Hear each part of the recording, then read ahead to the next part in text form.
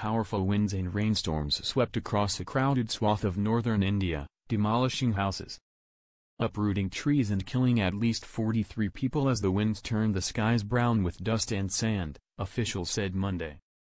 Most of the deaths occurred when wind and falling trees caused buildings to collapse, leaving people buried in the wreckage.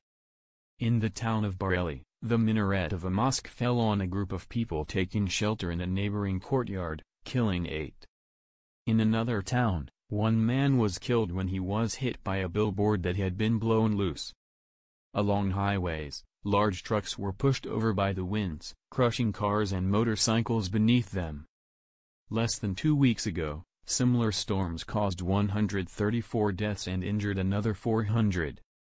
The extreme weather comes amid withering summer heat and approaching monsoon rains. These storms are not unusual at this time of the year, said J.P. Gupta, the Meteorological Office Director for Uttar Pradesh State. But the wind speed this year is a bit abnormal. Winds reached speeds 109 kilometers, 68 miles, per hour Sunday, officials said.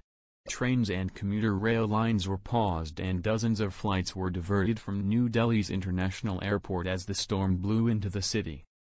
At least 42 people were killed in sprawling Uttar Pradesh state, which has a population of more than 210 million people, said government spokesman Avnish Awasthi. He said 50 people were injured when uprooted trees fell on houses, with 38 of those people admitted to hospitals. At least one more person was killed in New Delhi.